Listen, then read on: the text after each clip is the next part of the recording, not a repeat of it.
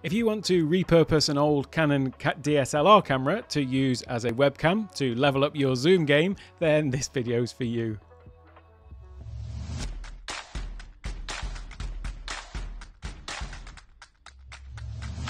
Hello and welcome to Take One Tech. My name's Alex. So today we're talking about how you can basically take an old DSLR camera that you may have lying around gathering dust and give it a new lease of life as a webcam for your computer to either, as I say, improve the image quality on your Zoom or Teams meetings, but then maybe also just actually to do some filming from your computer, much like I'm doing now. So the camera that I'm filming on right at the moment is basically the same one that I use for my Zoom calls, and it's a Canon EOS 60D, which is getting on for 10 years old now. And I can just quickly show you how I've got this set up.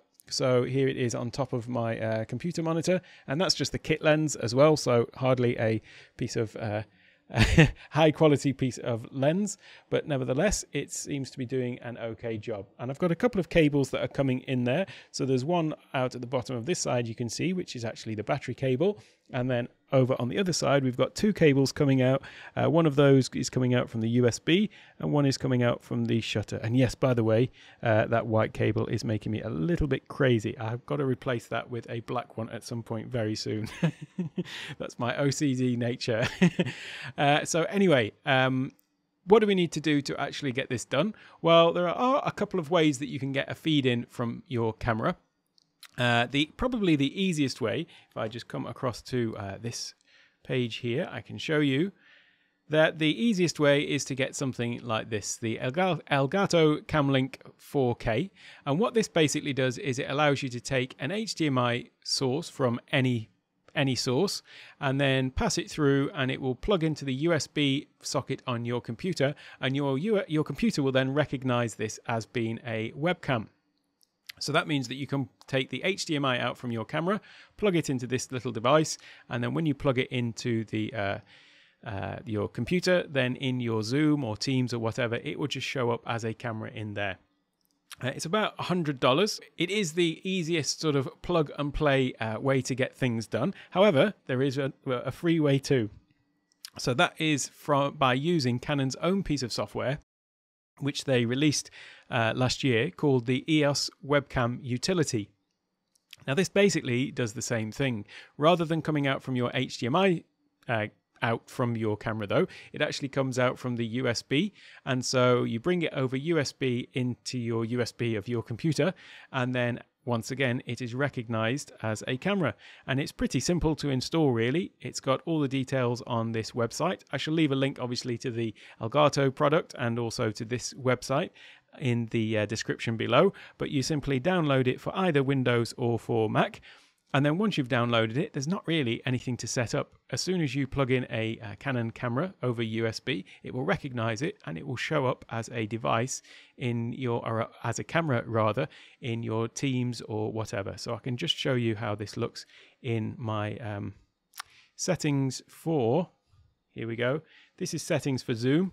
Now I've actually got this set to my Ecamm Live virtual camera, because when I'm on Zoom I tend to use my Ecamm Live virtual camera, but equally you can see all the other cameras that I've got here, and one of them is this EOS Webcam Utility. So that is how you would set it up in there. Incidentally, I will be doing a whole video about how to use Ecamm Live specifically with Zoom and for meetings to improve your presentations and quality of your meetings as well, but I'll link to that in the top corner when I've completed that video.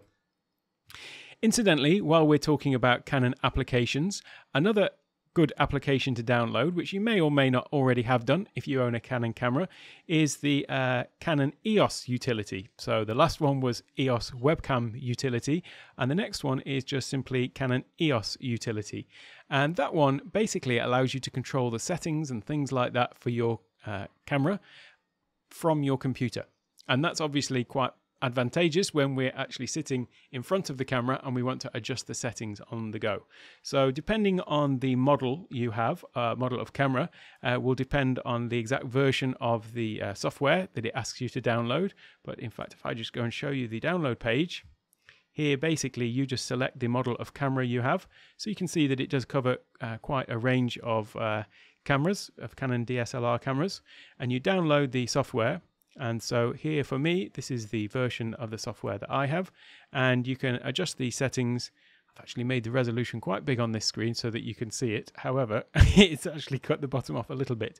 But anyway, the only two buttons on the bottom are just some extra preferences. But here you can see you can just click in here and change things like the frame rate, the f-stops, and all the other settings that you have in your camera. And you can also click this button here if you want to take a picture, for example. So you can actually do that all from the desktop as well. And so yeah, it's useful. Obviously, being on the other side of the camera, it allows you to make adjustments on the fly without having to sort of get up and go to the other side of the camera to see the screen to adjust them. In terms of the focusing, one of the issues that I had was that my camera is, as I say, it's a 10-year-old camera, and it was before the time when they had sort of autofocus on the fly during the live feed out. So for example, now if I move my hand towards the camera, there is no autofocus happening. You have to actually activate the autofocus. So normally you would do that on this old camera by holding down the shutter button just slightly, and it will focus. And so that's what I needed to do. Well, fortunately, you can get a remote shutter button, which I shall show you here. Beg your pardon, this one here. So this is a remote shutter. It just plugs into the socket on the side of the camera. That was one of those other leads that you saw coming out of it. It would help if I actually shared my screen here so you could see what I was talking about, wouldn't it? There you go. So yeah, it's a remote camera shutter button, and it plugs in with this little socket onto the side of your camera, and then it's got a button that allows you to take a picture. Now often people use these, the cable's not too long, and people would have these when they've got the camera on a tripod, and then you would operate it with this button, and it's basically to help stop any shake or juttering with the picture if you're trying to operate the camera whilst it's on the tripod. However, it does serve a purpose here because it means that the cable can trail across to me, and so I can just sit and adjust the focus, or rather activate the autofocus by just holding down that button slightly. And it's only about $15, I think. Yeah, $16.98. And one thing to note is if you have got a Canon camera, is just double check that the connector that you've got is the right one, because you can see that Canon cameras have a range of different potential shutter buttons. Another option would be to use a wireless one if your camera was slightly further away from you, so you could actually operate it remotely. Personally, getting into issues of requiring batteries and things like that, the wired version is fine for what I do because I'm not actually that far away from it, and the cable basically reaches to me. So yeah, this one is a better option for me. And in fact, there are no batteries or anything with it. It just plugs in to the little socket on the side of the camera.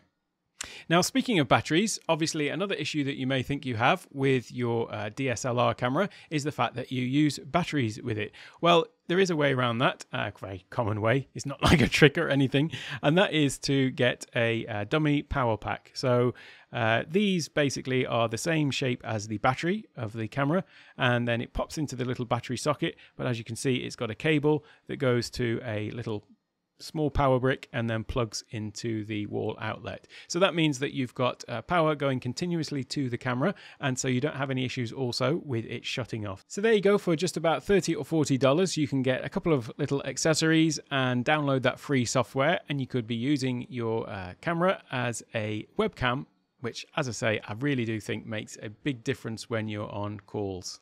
I'll leave links to all of the products and websites that I've mentioned in the description. If you found this video interesting or useful, then don't forget to hit that like button down below, and also leave any comments or questions or feedback that you've got as well. I'll be happy to answer those.